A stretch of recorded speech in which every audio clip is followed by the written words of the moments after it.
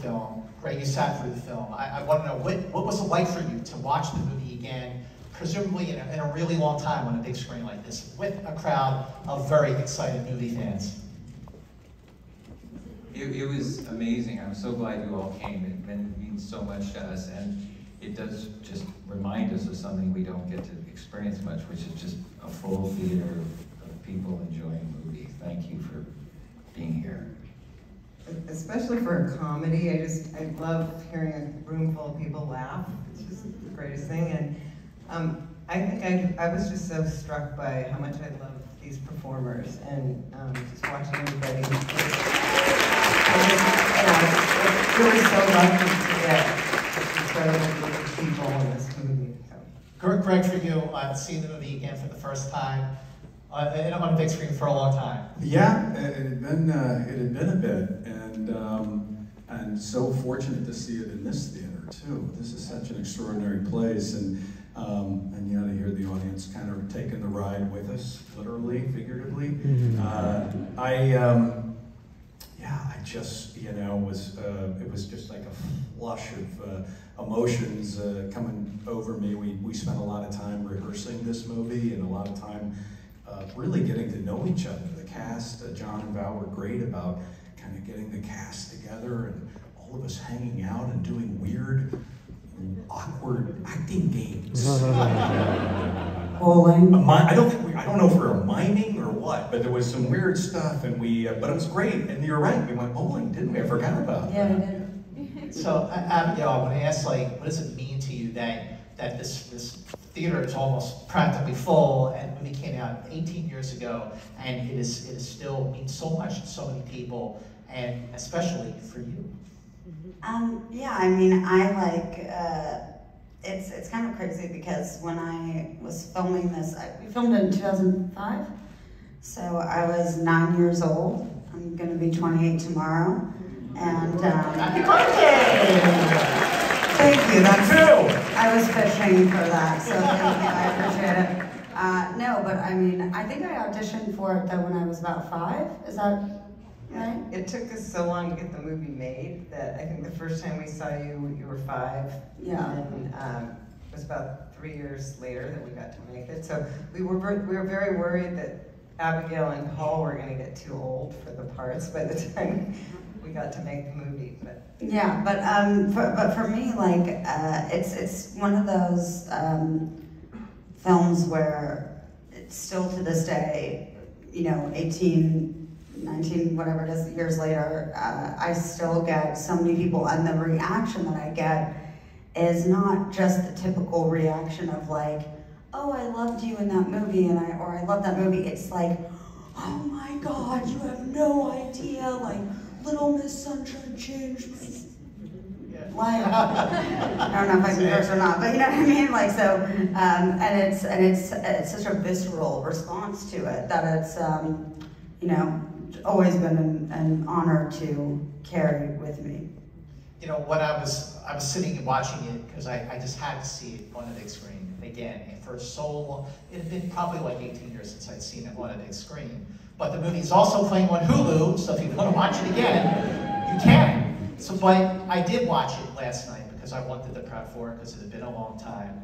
And so many things went through, struck me. One of them being is wow, this movie is amazing, legit. It could be released today and it would get probably the same kind of reaction it got in 2006. But also, when it came out in 2006, and when it played at Sundance, it was a game changer.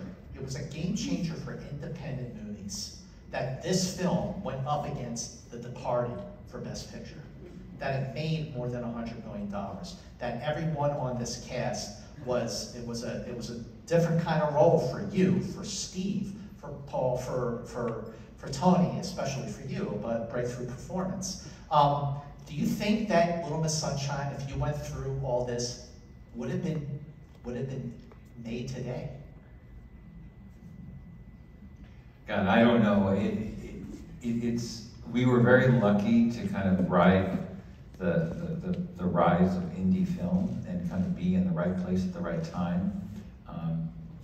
it was barely made in that day. Yeah, We had it took us years to get it made, and it finally got turned down by a studio, and then the producer, one of the producers, Mark Turtletop, said, I'll just fund it myself.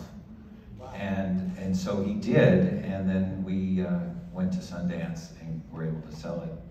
What was that Sundance premiere like when everybody saw it really for the first time? Do you have any memories of that? Yeah, it was a crazy night. I remember we were at Dackles Theater, and we were all there, and Steve and I had the day off, and we skied all day long, and we started riding up in this chairlift, and like, think anybody's gonna like this thing? I just had no idea, and then we show up in the theater, and I remember talking to Alan, and seeing him look over my shoulder, and feeling the oxygen change in the room. And I looked behind me, and it was Robert Redford, who I guess sort of runs Sundance. And Alan goes, "Hi, Bob." And so it was a great thrill to meet him, and just the whole evening was remarkable, and the reaction. I think, John, you were saying before this started, he was saying, you know, it's so fun to see for the first time because there's a lot of surprises in it. You see it, if you've seen it before, you know, it's still a good ride, but it is something to see for the first time. And for that audience of, I don't know, maybe 500 people or whatever, they were jumping up and down. It was really, really a fun night. That's crazy that you saw it as like 500 people. I felt like it was a million. I was honestly going to say like 1,000 people, but now they're going to think I'm bullshitting, so I better lower it. I think it was 1,000. I think it's like 1,200. Yeah, it was. Okay, so it was somewhere between 500 and a million is where we were at. the crux of it. Yeah. What made Abigail the perfect Olive? Like, why Abigail? Ooh. Okay.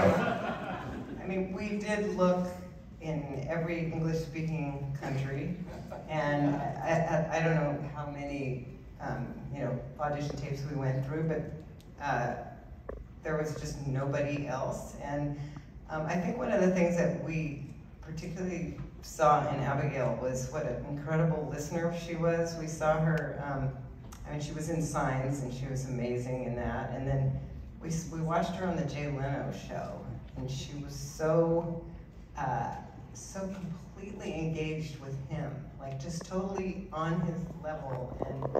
And I think she just completely, I think she was, for everybody in the cast, it was like, oh, we're not just like acting with a 9-year-old. And this is, she sort of, I think we all, I mean, I felt like everybody came kind of, with their full game. It was just really incredible, but I think it was partially because we had this 9-year-old who was so, she was really a force.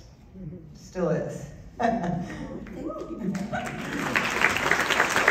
you were 5 when you first auditioned, and then when you finally got to roll, it was like 3 or 4 years later. What was that like to wait so long to go from like maybe being in this movie to finally getting in front of a camera for it? Well, I don't want this to sound like that. I mean, when you're 5, you don't really remember something that you auditioned for. Like, I mean, 4 years later, like from 5 to 9, it's like, oh, way back in the day, my mom, said to me, "Oh, do you remember that movie, Little Miss Sunshine?" And I was like, "No." No? And she was like, "No, the one where you did like a dance, and I was like, "Oh, yeah, sure." And she was like, "Well, you got it." And I don't think I had booked it yet. I think we met at like Nate and Owl's, which is like this restaurant. Beverly Hills. Beverly Hills, yeah. It's really good, by the way. And we went there, and I mean, when I booked it, it was really exciting. But it's a hard thing to say because you're 9 years old. So like, what are you? Obviously, I wasn't thinking this is gonna be. It was just like doing any other job. But I loved doing it, and I had such a great time with like Greg and with Tony and Alan and Paul and Steve and you know, it did feel like just kind of being, nobody treated me like I was the kid on set, which was, you know, I think a really good learning experience for me. Greg, what was it like the first time you read Michael Arndt's screenplay? Well, I, at the risk of sounding like the dumbest guy in the room, I will say that I read it, and I did think it was, I liked it, it was good, but I didn't find it, I didn't know how good it was. And I think that's partly because, and they don't like compliments, but these guys, you know, I think again, taking the time to enrich all of these performances and for everybody to kind of know their character, specifically what they were there to do, how they were interacting with the other actors in there. It was as much like doing a play as it was doing a movie. It was like a perfect cross of that. And so I really felt like it had a, you know, a very unique kind of special quality in that way. You know, the chemistry among the cast members is just so palpable. It's so irresistible. And I hate to use the word, but infectious. I know the word doesn't really work anymore. But I would love to hear how you cast the Hoovers, and especially Tony and Steve and Alan. And Paul. Well, you know, we just went for actors that we loved, and there was some pressure to use, you know, a couple of giant names, and we just felt like, no. We want to create this family, and we really got our first choices in every category. And no one had, at the time, Steve Carell had not done The Office, or he had shot it, but it wasn't out, and 40-Year-Old Virgin wasn't out yet. So when we shot the movie, no one knew who he was, and then when we went to Sundance, we were at the airport with him, and he kind of got mobbed at the airport for the first time, and he was like, whoa, what is this? But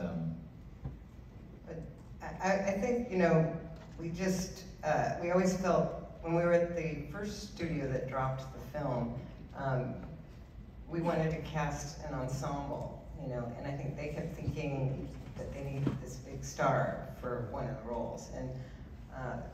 And so they luckily let go of the movie and let us make it ourselves, and then we got to cast. I think Greg was the only person we ever met with or thought about for that role, and pretty much for everyone, it was first choice, and we felt so good the first time. We rehearsed for a week, and then at the end of the week we did a read-through, and I remember how incredible it was to hear them actually read the lines, and it just felt like, oh my God, you know. And I'm really curious that when you were doing those read-throughs, when you're doing that prep and rehearsal, and you're all finding your rhythm, really getting to know your characters, did the screenplay evolve a little from that? Because like you're not at all, really. Well, it was a great screenplay. It was just built perfectly. But there's lots of little details, like Greg, when he's in the back of the van talking to the police officer, much of that is improvised. You know. One of our favorite lines is "sweet sweetness." We're just like watching it and like, oh my God. It's just all the touches that these guys added. So it was the foundation that was really good, but then you put good actors in and they just make it better. And we worked on the script when we weren't able to get it made. We worked with Michael for a while, and you know, for 3 to 4 years we were working on it. But in rehearsals, we didn't rehearse the script. We just built the relationships of the family, and for like a week, and he calls it weird things. I don't know what he's saying. Well, we had to play dodgeball. Yeah, they played dodgeball. Oh my God, I forgot about that. Yeah, and so you know, when you get hit by a dodgeball by an actor you're playing against, it builds a history, and you kind of, resentment. And so that helps Steve and Greg. Yeah. Sorry, when you said the sweet sweetness line, I just, like I said, I was 9, so I didn't understand it until like I saw it again when I was an adult, and I was like, holy shit. When did you see it? Like, how old were you when you finally saw it and really was able to wrap your head around, oh, okay, that's what I did. That's why so many people love this movie. That's why it got nominated for 4 Academy Awards and won 2. I mean, I always liked them. I just didn't understand a lot of the jokes in it. And also Alan was very, I don't know if you guys remember this, but like whenever we would do a screening or something, he was very protective of being like, would say to my mom, can you like bring her out of the theater for this scene when he's talking in the van with Dwayne, and then when we were filming, he actually, whenever you see me with the headphones on, I'm actually listening to some really dope Kelly Clarkson music. And, but so I guess I saw it so many times when we were doing press and also, you know, being new in the industry. Like all my mom's friends and my dad's friends wanted to, let's go see Little Miss Sunshine together, you know, and so I saw it enough times that I really knew it like backwards and forwards, and so I probably saw it again 2 or 3 years ago as an adult, and I was like, wow, wow, I get these jokes now. Yeah, that's really funny, you know? So I was lucky enough to be at the Academy Awards in 2007 when the movie won screenplay and for Alan Arkin for supporting actor. But I would love to hear just some of your fond memories of working with Alan, because he's so fantastic in the movie. Let's start with you, John. Well, the first thing he asked us is, how do you work together? He was kind of worried that... Just on a phone call. On a phone call. And we originally told him, and we explained it, and then, you know, we looked at a few actors, and one of our concerns, we love him, but we thought he might be too young, and he loved that. We told that to him. We said he was too virile. Yeah. But you know, in rehearsals, we kind of isolated Alan and Abigail and just let them hang out together and play games and do things, just become, you know, her grandfather. And he was just so, you know, that whole popcorn thing that he tosses on, he said, I got this thing I'm gonna do. And that was just his little invention to make her laugh. And he said, wait till, I'm not gonna do it till the camera's running on her. And then he did it. One of the most touching scenes is Am I Pretty? Do you remember filming that scene with Alan? I do very well. And it's,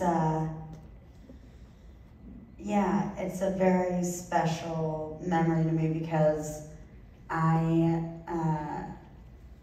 we were like blocking the scene, I guess, and then I think we started on my coverage, and we started rolling, and when I asked him, I started crying a little bit, and he was like, oh my God, get her mother right away, cut, get her mother, she's crying, and I was like, I'm acting. Relax. And he started laughing, and he was like, gonna give me a heart attack, so sweet, and so funny, and just really,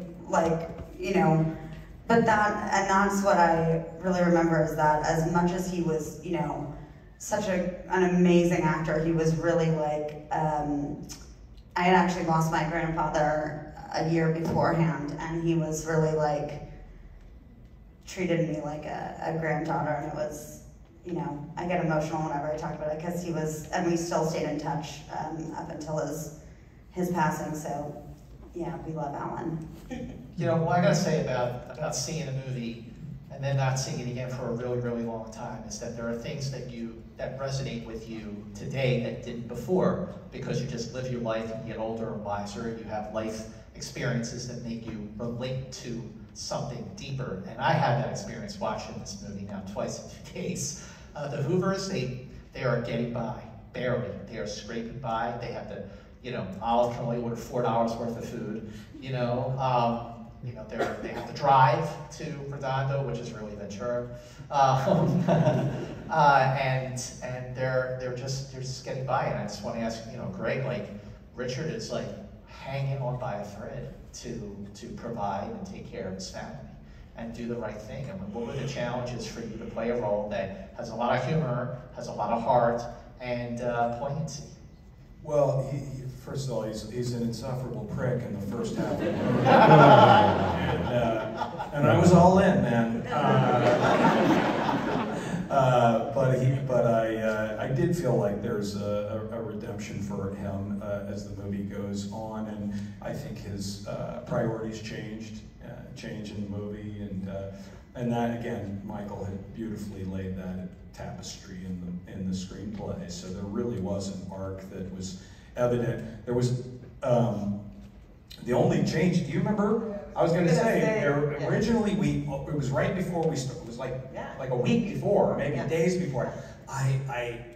What's Tom Cruise right in that movie where he plays the sports guy? What's Jerry Maguire. Jerry Maguire, he writes a mission statement or something. What's that called? Yeah, it's a mission statement. It's a mission statement. I was typing, and I was like, guys, I got this crazy idea.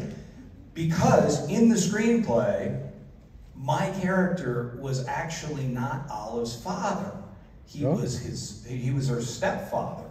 And it made Alan her step-grandfather. And I was like, I was writing these guys, I swear I really feel strongly that maybe we should reconsider this, and I made a strong, crazy appeal to John Ballard, like, hey, take it easy now. And, but we made that change, and I was so grateful because it really changed the relationship so much with the one that I have with her. And I was glad for that, we made that adjustment, and it was, but the whole thing was,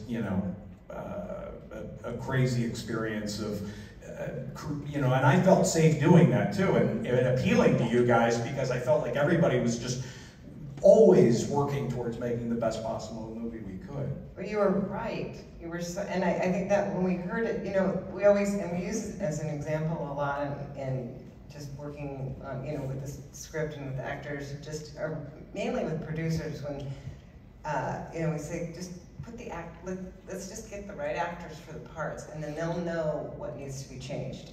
Just how much, when you get somebody who owns the part, and then they know sometimes that if there's a problem, they'll be the ones to really kind of identify those things. I mean, hopefully we try to get rid of all the problems before we give it to the actors. I was going to say, you better be careful how you talk. I mean, actors. No, I know. I also never knew this. I didn't realize that in the original script that you weren't my dad. Good job. I have a question. We can talk about this. Do you remember how we shot that final pageant dance to a totally different song? Yes, ZZ Top. Give me all your love. Yeah. So I remember when you guys said, "Oh, we can't get ZZ Top." I was like, "Well, the movie's over. It's no one's time to watch this. This is going to be a failure." And then you guys very smartly shifted gears. And you guys also gave me my first iPod and had all of the music like that we had, whatever playlist. It was like a lot of ZZ Top, like Sufjan Stevens, like Devotchka, yeah, exactly. I love Devotchka. I became a Devotchka fan because of you guys. Devotchka, yeah, exactly. And it's, but also I do have to say one thing about my favorite line that is, to me, is one of the funniest moments in the movie is actually Greg, and when Dwayne has his breakdown, and I don't know if this was an ad lib or not, but if it was, then you're a genius. Because it's like, he's standing there and he's like breaking down, and Greg goes, I'm just a little worried about the time. Every time I hear it, I die. What a dick, but also how great.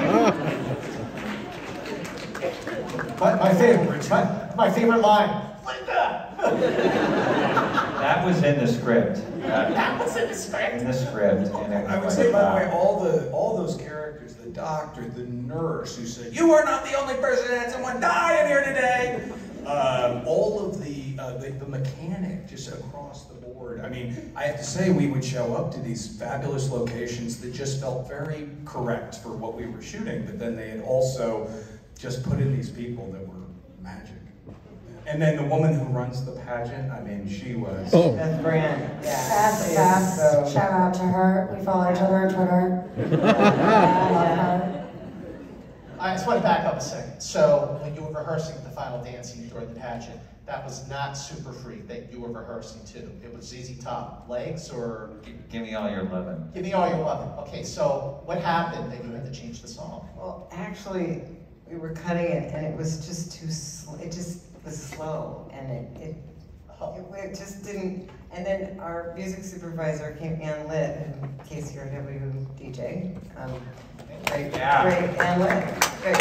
She came to us and she said, "What about Super Freak?" And we're like, "Oh God, it's just so on the nose. We can't use that." And then she goes, "Just try it." So we played what we had cut, just in the room with, off of a, I don't know what kind of device, and it just immediately was, it was hard to. All the spanks, all those things. She's a very kinky girl. That just was luck.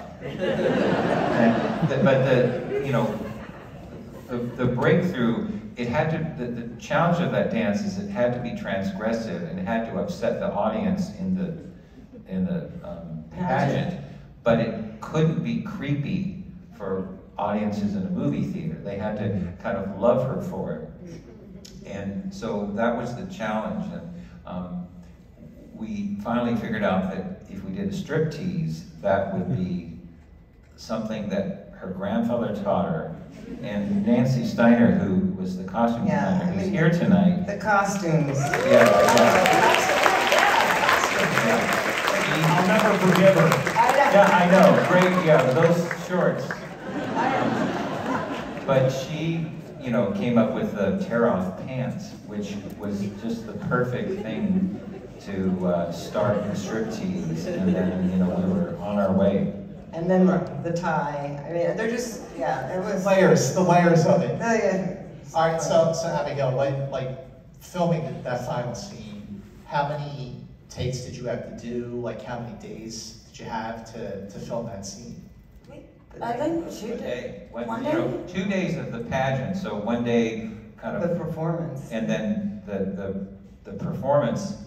And all those are real pageant girls. We, just got people to do what they do, which was incredible because there's some authenticity there that, we could never do. Disturbingly so. And by the way, I do want to say about those girls, and the sweetest, nicest, we were, I think, all staying at, or I was at least staying at that Radisson because of traveling and child labor laws and things. Yeah, we were at a Days Inn. I missed child labor laws when I was below 18 and I only could work a certain amount of hours. Bless those days. But those girls were, I will say, the sweetest girls in the world. So I think that the dance itself only took a day, less than a day. No, less than a day. And actually, do you remember reshooting the ending? Because the original ending of the movie was very different. They all drove off from the pageant and they went for a picnic, and they were kind of, remembering Grandpa, and it was... And you guys hated it. Yeah. And I had to do like a half-page monologue about remembering Grandpa. And John and Val are because I think you guys were getting a little pressure. All right, we gotta shoot this thing. Just stand in front of the camera and do remembering Grandpa. And I'm like, my confidence is waning a little bit right now. But at any rate, that was such a great adjustment because it was so ready to end the way that it did. Exactly. Well, it was just so funny. It wasn't a performance problem. It was just that it was so strange to see. It was a great performance. We know that. But it was so strange to see the family all having a good time together. Sitting at a picnic table. It was like, what? And we worked. It was so. But didn't we do 4 different? No, we did. We tried you guys stealing a trophy Remember Shot Ken that. running out stealing Yeah, a we- trophy? It was just a short look. We did, My and then we just stopped and said, look, we're gonna cut the movie, we'll think about it. And then when we did the first cut of you guys pushing the van for the first time, we were like, oh my God, look at the way they work together. That's the answer. They'll push the van one last time, and from that thing, we'll see they've become a united family. They work together, they love each other. That moment when they all jump on the stage, like all the problems, all the tensions that they had up to that point are gone. They are a family, and it's just like, it's such a great arc, you know. But since you brought up the van, this yellow Volkswagen T2 minibus, how did you find this thing? Why yellow? Why a VW T2? We all had VW vans at some point in our lives, and you know, I mean, and it was in the script. I think it was in the script as a VW, because, yeah, and the horns. I remember our horn getting stuck, and so I mean, it was something we all kind of related to. But the yellow, we were doing tests for what color the car should be, and we shot it in a parking lot with these colored boards. And we were, I don't know what color we were thinking originally. We looked at a bunch, but we didn't like any of them. And then we looked in the back of the... In the parking lot, there was a yellow car. My eye keeps going to that yellow car. Mustang. It was a Mustang, so we were like, that's the color. Fox Searchlight, when that movie opened, you know, they just really took advantage of the VW yellow. You know, Did that inform other things once you guys committed to the yellow van? Did that change the palette of the movie or anything else? Or No, was it just, no. Well, that was the signature? We wanted something when you had those wide shots in the desert, or just that this car, you could just pick it out. Yeah. You know. So I gotta ask, like, when the Oscar nominations were announced, were you up that morning? Were you watching the announcements done? No, I remember my mom, you know, well, I realized this later, but my mom was getting a call from my publicist saying, you know, oh, Abby will need to be up for the announcements because press will want to speak with her, you know, if she gets nominated. And I was like, I'm not going to wake up my kid and be like, here, watch and see if you get nominated, sweetheart. Like, let's watch it together. And if you don't, go back to bed, sweetheart. It's okay. Like, I mean, it's not in a healthy way to, you know, whatever. So my mom was like, I'll wake up, and if she gets nominated, then I'll wake her up. Also very jarring, though, to have all of your siblings and your parents run into your room and they're like screaming as though someone's been murdered. And it's actually a positive thing, but they're like, you've been nominated for an Oscar. And I'm like, stop yelling at me, I'm sorry. But I was very excited because there were all these like different award shows going on, and I'm 10 years old, so I'm like, I do know the Oscars. That one I do know, so that's cool that I was nominated for an award that I knew what it was. Yeah, I mean, it was, you know, and then I did like, and I was like, so do I get off of school today? I was like, is it a good job, you know? She's like, no, but, you know. It was like to be at the Oscars after 13 months after the movie had its premiere in Sundance. I mean, what a ride for that film to go from Sundance to opening to 100 mil to nominations to the Oscars in 13 months. What was it like to be there that day on February 25th, 2007?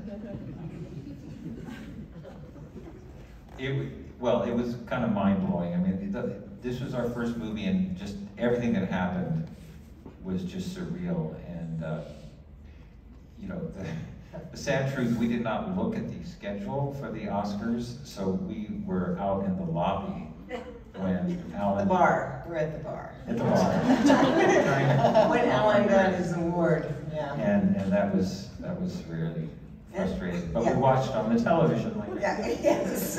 oh, it was so horrible. I seriously, 16 years later, or whatever, 18 years later, it's just... This is like a group therapy chat. Yeah, I know. We're admitting to our pathetic. But I mean, I think it was fun, but I have to say nothing kind of beat the experience at Sundance, and then at that time, Searchlight would platform movies, so we got to go all around the country and premiere, watch it with an audience. Band, yeah. And that was probably the most rewarding experience of ever in making movies, because I think to see different audiences seeing it for the first time is just, Those were the days, honestly. Yeah. Like you had the ArcLight, where they had so many of these events and Q&As and everything, and so much has happened obviously in the last 5 years, but that's a whole other story. But Abigail, what do you think the legacy is of Little Miss Sunshine? Something told me for me, that question. I don't know. I think that it's, for me, it's a really, like I've said, I'm so honored to have been a part of it. I think that it has been a film that really champions the underdog and it gives people who, don't feel like they fit in, which nobody in the film really fits in their own family, you know what I mean? But it somehow works together, and I think that the responses that I've gotten from people over the many years is that it's given them more tolerance towards their family members, given more grace, for them to be their authentic selves, and I hope that,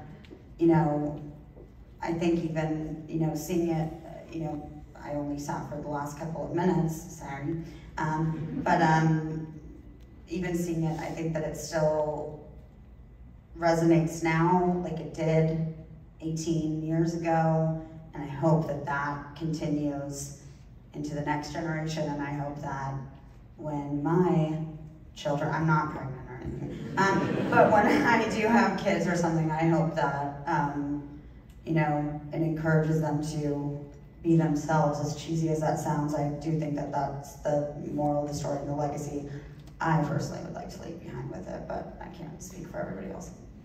You did a great job. You definitely speaking for me with that answer. Thank you. Right, what's your take on like this legacy? Seriously? Yes. That I don't know what else to say. That was lovely, and I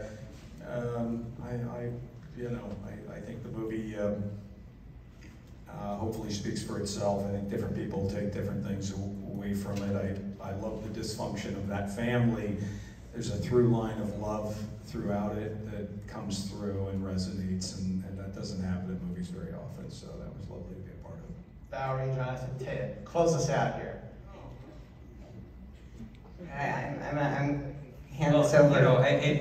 It was just such a gift. As a filmmaker, you kind of dream about this, and the idea that you could get this group of people together and then do something that you love and that was fun in its own right, but then to have it just, again, having you all here in a movie theater, you guys are the Saturday night, too. Saturday night in the movies. This is what we should be doing, sharing movies. I think it's Sunday now, actually. It is, it's your birthday. Anyway, thank you all for coming. It really means so much to us.